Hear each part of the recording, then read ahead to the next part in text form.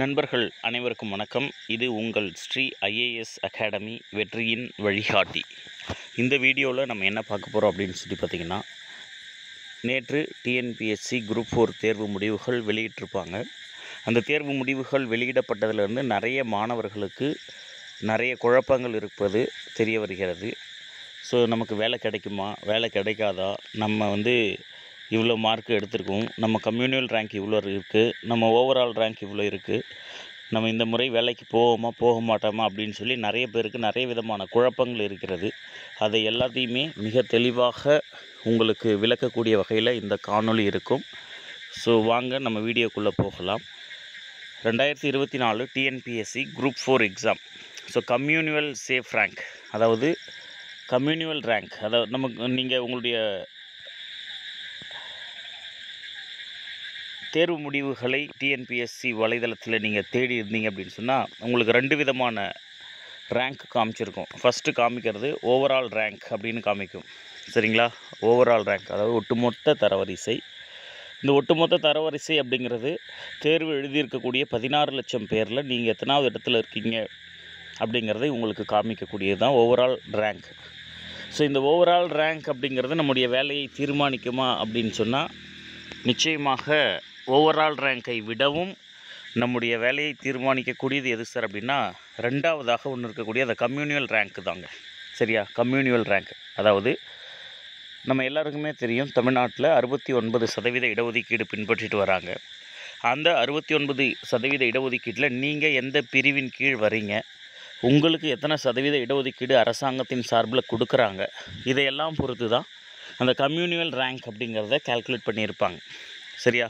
So அப்போ இந்த 2 விதமான ரேங்க்குகளை பொறுத்த மட்டில் நம்ம வேலைக்கு போக மாட்டோமா அப்படிங்கிறதை தீர்மானிக்கக்கூடியது எது சார் அப்படின்னு சொன்னால் இந்த கம்யூனல் ரேங்க்கு தான். அதாவது 2வதாக இருக்கக்கூடியது தான்.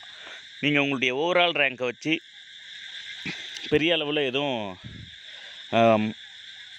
நீங்கள் கன்ஃபியூஸ் பண்ணிக்க வேண்டாம். அதுதான் நான் இந்த இடத்துல சொல்கிறேன்.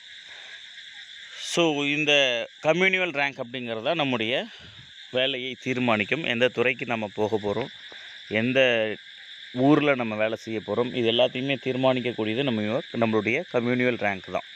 ஏன்னா ஓவரால் ரேங்க்கில் 1000வது ரேங்க் எடுத்திருக்கக்கூடிய ஒரு நபர் அவருக்கு சொந்த ஊர்லேயே வேலை கிடைக்காமல் போகிறதுக்கும் வாய்ப்பு இருக்குது. கம்யூனல் ரேங்க்கில் அதை விட கம்மியாக எடுத்திருக்கக்கூடிய ஒரு நபருக்கு அவருக்கு சொந்த ஊர்லேயே வேலை கிடைக்கிறதுக்கு வாய்ப்புகள் நிறையவே இருக்கும். ஸோ ஓவரால் ரேங்க் அப்படிங்கிறதை விடவும் கம்யூனல் ரேங்க் அப்படிங்கிறது தான் இங்கே மேஜர் ரோல் ப்ளே பண்ணக்கூடியது. சரியா? ஸோ முக்கியமான பொறுப்பு அப்படிங்கிறது இந்த கம்யூனல் ரேங்க்குக்கு தான் இருக்குது. ஸோ அப்போது மொத்தமாக நம்ம பார்த்தோம் அப்படின்னு சொன்னால் 9491 வேக்கண்ட்டில் நமக்கு ஜூனியர் அசிஸ்டண்ட்டு விஏஓ பணிகளுக்கு மட்டும் 6246 வேக்கண்ட்டு கொடுத்துருப்பாங்க. ஸோ இந்த 6246 வேக்கண்ட்டை நம்ம அரசு இடஒதுக்கீட்டின்படி நம்ம பிரித்தோம் அப்படின்னு சொன்னால் எந்த கம்யூனல் வரைக்கும் உறுதியாக வேலை கிடைக்கும், எந்த கம்யூனல் ரேங்க் வரைக்கும் வேலை கிடைக்கிறதுக்கு வாய்ப்பு இருக்கிறது அப்படிங்கிறத நம்ம இந்த இடத்துல சொல்ல போகிறோம். ஓகேவா? ரைட். ஸோ அதற்கு முன்பாக இந்த தேர்வு முடிவுகள் வந்ததிலிருந்து மாணவர்களுக்கு அதிக மதிப்பெண்கள் எடுத்த மாணவர்களுக்கு மகிழ்ச்சியும், கொஞ்சம் குறைவாக மதிப்பெண்கள் எடுத்திருக்கக்கூடிய மாணவர்களுக்கு பயிற்சியும் இந்த இடத்துல நிச்சயமாக தேவைப்படுகிறது. ஸோ மதிப்பெண் குறைவாக எடுத்திருக்கக்கூடிய மாணவர்கள் அப்படின்னு நம்ம பார்த்தோம்னா, நிச்சயமாக நம்மை விட மிக சிறப்பான முறையில் தேர்வு தயாரிப்பை மேற்கொண்ட மாணவர்கள் தான் இந்த ரேங்க் எடுத்து பாஸ் பண்ணியிருப்பாங்க. ஸோ அதனால் மார்க் குறைஞ்சிருச்சு அப்படின்னு சொல்லி நீங்கள் கவலைப்பட வேண்டாம். நிச்சயமாக அடுத்த 6 மாதங்களில் டிஎன்பிஎஸ்சி திரும்பவும் ஒரு குரூப் 4 எக்ஸாம் அறிவிப்பாங்க. அந்த குரூப் 4 எக்ஸாமில் யாருமே எதிர்பார்க்காத வகையில் நாம் நல்ல மதிப்பெண்கள் எடுத்து ஸ்டேட் லெவல் ரேங்க் எடுத்து நமக்கு ஒரு நல்ல வேலைக்கு போகணும் அப்படிங்கிறத மனசில் நிறுத்தி தொடர்ந்து முயற்சி செய்து படியுங்கள். ரைட்டா? ஸோ அதை விடுத்து இந்த குரூப் 4 எக்ஸாமில் இவங்க எத்தனை இடத்துல பாஸு, இவங்க எத்தனை பேர் பாஸு, இவங்க இந்த ரேங்க்கு அப்படின்லாம் சொல்லி நிறைய விளம்பரங்கள் வரும். இது எதுவுமே நீங்கள் போட்டு உங்களுடைய மனசை போட்டு குழப்பிக்காதீங்க. ஓகேவா? ஏன் அப்படின்னு சொன்னால், ஒரே நபர் 3 நிறுவனங்களில் எங்களுடைய மாணவர்கள் தான் அப்படின்னு சொல்லி உரிமை கொண்டாடக்கூடிய நிகழ்வுகள் 3ன்றதே நான் சொல்கிறது கம்மி தான். ஒரே கேண்டிடேட் தான். அவரை வச்சு நிறைய பேர் விளம்பரம் பண்ணிக்கக்கூடிய நிகழ்வுகள் நம்ம இங்கே கண்கூட பார்த்துக்கிட்டு இருப்போம். ஸோ அதனால் இந்த குரூப் 4 தேர்வு முடிவுகளில் வச்சு எங்களுடைய மையத்தில் தான் படித்தார், எங்ககிட்ட தான் படித்தார் அப்படின்லாம் விளம்பரங்கள் வர்றதை நீங்கள் டிசைட் பண்ணி உங்களுடைய கெரியரை அடுத்து வரக்கூடிய கெரியரையும் நீங்கள் லூஸ் பண்ணிக்க வேண்டாம். ஓகேவா? ரைட். ஸோ நம்ம பார்க்கலாம். அதற்கு முன்பாக ஒரு சின்னதாக ஒரு குறள் நான் உங்களுக்கு இங்கே சொல்லலாம் அப்படின்னு ஆசைப்பட்றேன். என்ன குறள் சார் அப்படின்னு சொன்னால் இதுதான். ஒல்வது அறிவது அறிந்ததன் கண் தங்கி செல்வார்க்கு செல்லாதது இல். ஒல்வது அறிவது அறிந்ததன் கண் தங்கி செல்வார்க்கு செல்லாதது இல் அப்படிங்கிற குறள் தான். இந்த குறளுக்கான அர்த்தம் என்ன சார் அப்படின்னு சொன்னால், தன்னால் ஒரு செயலை செய்ய முடியும் அப்படின்னு சொல்லி ஆராய்ந்து அந்த செயலை செய்ய தொடங்கி அச்செயலிலே நிலைத்து நின்று, புரியுதுங்களா? நம்மளால் ஒரு விஷயத்தை செய்ய முடியும்னு சொல்லி முயற்சி பண்ணி அந்த செயலை செய்ய ஆரம்பித்து தொடர்ந்து நிலைத்து நின்று கண் தங்கி, அதான் இங்கே வார்த்தை முக்கியம், நிலைத்து நின்றி அந்த செயலை செய்பவர்களுக்கு அது கடினமான செயலாக இருக்காது அப்படிங்கிறதான். ரைட். ஸோ செல்லாதது இல் அப்படிங்கிறது தான். ஸோ அந்த செயலிலே தோல்வி அப்படிங்கிறதே அவங்களுக்கு கிடையாது. ஸோ அதுதான் நமக்கு இந்த இடத்துல மிக முக்கியமான ஒரு விஷயம். நம்மளால் படிக்க முடியும்னு நினச்சி தான் நம்ம படிக்க ஆரம்பிச்சிருப்போம், எக்ஸாம் அட்டன் பண்ணியிருப்போம். ஆனாலும் கூட ஏதோ ஒரு சில காரணங்களால், சூழ்நிலைகளால் நம்மளால் படிப்பை தொடர முடியாமல் நம்ம திரும்பவும் வேலைக்கே போகலாம் அப்படிங்கிற மாதிரியான மனநிலைக்கு வந்திருக்கக்கூடிய நீங்கள், திரும்பவும் நான் சொல்கிறேன், அந்த செயலிலேயே நிலைத்து நின்று நீங்கள் தொடர்ந்து அந்த பயிற்சியை செய்யும் பொழுது நிச்சயமாக நீங்கள் எதற்காக இவ்வளவு நாள் உழைத்தீர்களோ அந்த எண்ணம் உங்களுக்கு கைகூடி வரும். இது நான்லாம் சொல்லலைங்க, வள்ளுவரே இதை தான் சொல்லியிருப்பார். ஒல்வது அறிவது அறிந்ததன் கண் தங்கி செல்வார்க்கு செல்லாதது இல். ஓகேவா? ரைட். ஸோ பார்க்கலாம் வாங்க. So category, reservation, confirm job, expected rank. So இதுதான் நான் இங்கே கொடுத்துருக்கக்கூடிய தரவரிசை பட்டியல் எல்லாமே கம்யூனிவல் ரேங்க்கு தான். ஓகேவா? ஓவரால் ரேங்க்கோட போட்டு கன்ஃபியூஸ் பண்ணிக்க வேண்டாம். நான் கொடுத்துருக்கக்கூடியது எல்லாமே கம்யூனிவல் ரேங்க்கு தான். இந்த கம்யூனிவல் ரேங்க் படி நீங்கள் பார்த்தீங்க அப்படின்னு சொன்னால் உங்களுக்கு ஜெனரல் கேட்டகரியில் 31% ரிசர்வேஷன் இருக்கும், ஒதுக்கியிருப்பாங்க. இந்த ஜென்ரல் அப்படிங்கிறதுல யார் வருவாங்கன்னா ஓபிசி. ஓகேவா? Other than backward community. So இவங்க தான் இந்த ஜென்ரல் கம்யூனிட்டியில் வருவாங்க. ஸோ அந்த ஜென்ரல் கம்யூனிட்டிக்குன்னு வரும்பொழுது இந்த ஓபிசி சர்டிஃபிகேட் நம்ம ஒரு சர்டிஃபிகேட் கேள்விப்படும் இல்லையா? ஸோ இந்த ஓபிசி சர்டிஃபிகேட் வைத்திருக்கக்கூடிய நபர்களுக்கு 1900 வேக்கண்ட் வரைக்கும், 1900 தரவரிசை வரைக்கும் வரும். ஆனால் இதில் முக்கியமான விஷயம் என்ன சார்னா, நிறைய பேர்கிட்ட இந்த ஓபிசி சர்டிஃபிகேட் டிஎன்பிஎஸ்சி எக்ஸாமுக்கு வச்சுருக்க மாட்டாங்க, அதாவது ஜென்ரல் கம்யூனிட்டியில். ஸோ இப்போ இந்த ஜென்ரல் கம்யூனிட்டியில் வரக்கூடிய இந்த 1900 பேரில் கிட்டத்தட்ட 100 பேர் ஓபிசி இருந்தாலே பெரிய விஷயம்தான். ஸோ அப்போ 100 பேர் நம்ம விட்டுட்டோம் அப்படின்னா மீதி இருக்கக்கூடிய 1800 பேரில் 1800 பேருமே பார்த்திங்கன்னு சொன்னால் இந்த அதர் கம்யூனிட்டியில் தான் வருவாங்களே, அதாவது பிசி, எம்பிசி, எஸ்சி, எஸ்டி இந்த கேட்டகரியில் தான் வருவாங்க. ஸோ அப்போ பார்த்தோம் அப்படின்னு சொன்னால் இந்த ஓபிசிங்கிற சர்டிஃபிகேட் இருக்கக்கூடியது வெறும் 100 நபர்கள் தான் அதிகபட்சமாக இந்த தேர்வு எழுதியிருப்பார்கள். சரியா? ஸோ பாஸ் பண்ணியிருக்கிறது கேட்டகரியில் இருக்கக்கூடியது நிறைய பேர் எழுதியிருப்பாங்க, பட் கேட்டகரியில் வரக்கூடியது இவங்க தான்.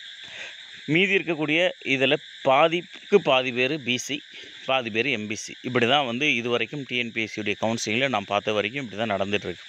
ஸோ அதன் அடிப்படையில் நம்ம பார்த்தோம் அப்படின்னு சொன்னால் ஓபிசியே எடுத்துக்குவோமே.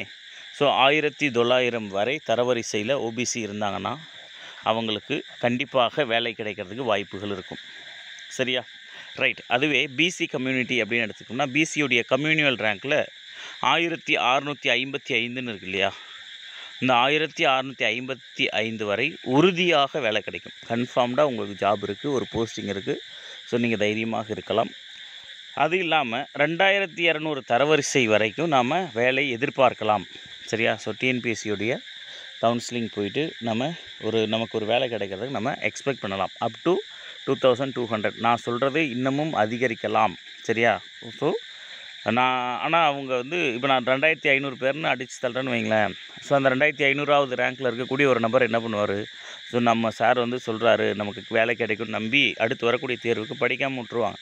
ஸோ அதனால தான் நான் சொல்கிறேன், இதை விட இன்னமும் அதிக மதிப்பெண்கள் எடுத்தவர்களுக்கும் வரும். அதாவது தரவரிசையில் அதிகமாக இருக்கக்கூடிய நபர்களுக்கும் வர்றதுக்கு வாய்ப்புகள் இருக்குது.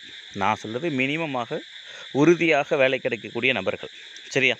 ஸோ பிசி முஸ்லீம் அப்படின்னு எடுத்திங்கன்னா அவங்களுக்கு இடஒதுக்கீடு 3.5% இருக்கும். இந்த 3.5% இடஒதுக்கீட்டின்படி நம்ம பார்த்தோம்னு சொன்னால் அவங்களுடைய கம்யூனியல் தரவரிசையில் 218 வரை அவங்களுக்கு வேலை கிடைக்கிறதுக்கு வாய்ப்புகள் இருக்கும். பட் அதில் ஒரு சிலர் ஜென்ரல் கம்யூனிட்டியில் வரலாம், ஜென்ரலில் வேலை எடுக்கலாம், நல்லா படிச்சிருக்கக்கூடிய மாணவர்கள். அதன் அடிப்படையில் பார்த்தோம் அப்படின்னு சொன்னால் 235, 240 தரவரிசை இருக்கக்கூடிய பிசி முஸ்லீம் நபர்களுக்கும் வேலை கிடைப்பதற்கு வாய்ப்புகள் இருக்கும். எம்பிசி பொறுத்தவரையில் அவங்களுக்கு 20% இடஒதுக்கீடு இருக்கும். 20% அப்படின்னு நம்ம எடுத்துக்கிட்டோம்னு சொன்னால் 1250 தரவரிசை வரை உறுதியாக வேலை கிடைக்குவதும் 1800 தரவரிசை வரை அவர்களுக்கு வேலை கிடைக்கவும் வாய்ப்புகள் இருக்கும். சரியா? கண்டிப்பாக அவங்களுக்கு வேலை கிடைக்கிறதுக்கு வாய்ப்புகள் இருக்கும். ரைட்? ஸோ நான் சொல்கிறது இது கம்யூனியல் ரேங்க்கு, கன்ஃபார்ம்டு போஸ்டிங், இது எக்ஸ்பெக்டட் ரேங்க்கு. நம்ம வந்து போஸ்டிங் கிடைக்கும், இந்த தரவரிசைக்குள்ளேயே எல்லாருக்கும் கிடைக்கிறதுக்கும் வாய்ப்புகள் இருக்கும். ஓகேவா?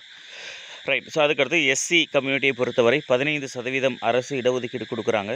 அதன் அடிப்படையில் 950 தரவரிசை வரை உள்ள மாணவர்கள் அரசு பணிக்கு செல்வதற்கு வாய்ப்புகள் இருக்கும்.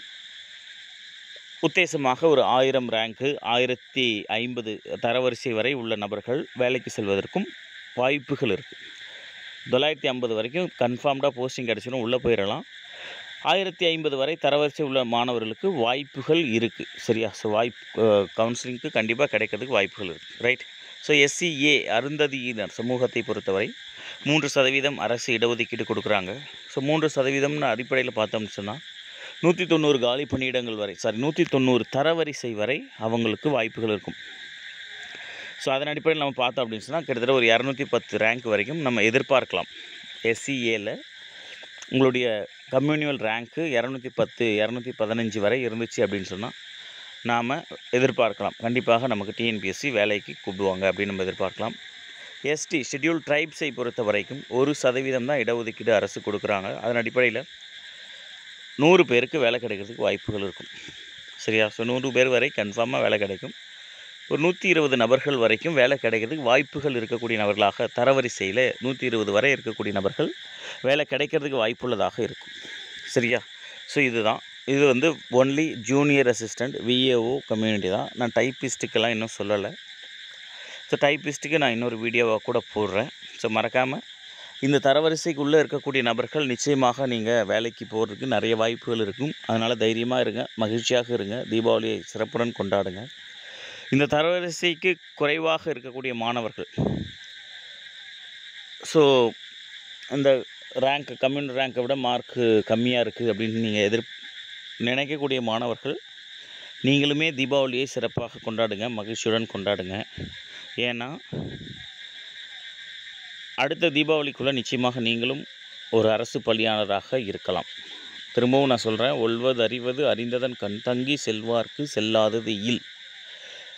நம்ம செய்யக்கூடிய செயலை ஆராய்ந்து அந்த செயலினுடைய விளைவுகள், அந்த செயலால் ஏற்படக்கூடிய நன்மைகள், இது எல்லாத்தையும் ஆராய்ந்து அறிந்து அந்த செயலை ஆரம்பித்த பின்பு சோர்ந்து விடாமல் அந்த செயலிலேயே தங்கி அந்த செயலை மேற்கொள்பவர்களுக்கு வெற்றி அப்படிங்கிறது எளிமையான ஒன்றாக இருக்கும்.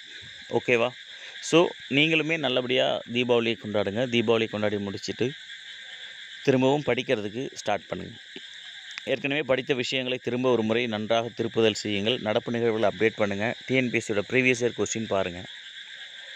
இல்லை நான் கிளாஸ்க்கு எங்கேயாச்சும் போச்சுன்னா எனக்கு பெட்டராக ஃபீல் ஆகும் அப்படின்னு நீங்கள் ஃபீல் பண்ணிங்கன்னா நம்முடைய எஸ்டி ஐஏஎஸ் அகாடமியுடைய சார்பில் ஆஃப்லைன் கிளாஸஸ் ஃபார் 2025 Gr4 எக்ஸாமுக்கு நம்ம ஆஃப்லைன் கிளாஸஸ் டிஎன்பிஎஸ்சி தேர்வில் வெற்றி பெற்ற ஆசிரியர்களால் நம்ம கைட் பண்ணிக்கிட்டு இருக்கோம்.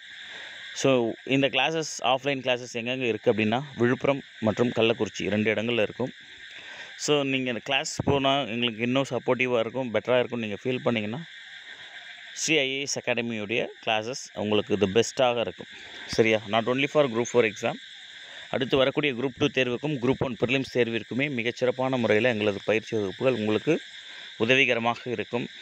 ஸோ இந்த பயிற்சி வகுப்புகள் குறித்த மேலும் விவரங்களுக்கு ஸ்க்ரீனில் தெரியக்கூடிய அகாடமியோட நம்பருக்கு கால் பண்ணி நீங்கள் டீட்டெயில்ஸ் கேட்டு தெரிஞ்சுக்கலாம். ஓகேவா? ஸோ இதுதான் இந்த குரூப் 4 எக்ஸாம் பற்றின ப்ரெசன்ட் ஸ்டேட்டஸ். ஸோ அதிக மதிப்பெண்கள் எடுத்த நபர்களுக்கு மீண்டும் ஒரு முறை வாழ்த்துக்கள். ஒரு சில மதிப்பெண்களில் வேலைவாய்ப்பு இழந்திருக்கக்கூடிய மாணவர்கள் தொடர்ந்து முயற்சி செய்யுங்கள். நிச்சயமாக நீங்களும் விரைவில் அரசு பணியாளராக மாற முடியும். ஸோ 2025 குரூப் 4 எக்ஸாம் அரவுண்டு 10,000 வேக்கன்சிஸோடு தான் கால்ஃபரே வரும்.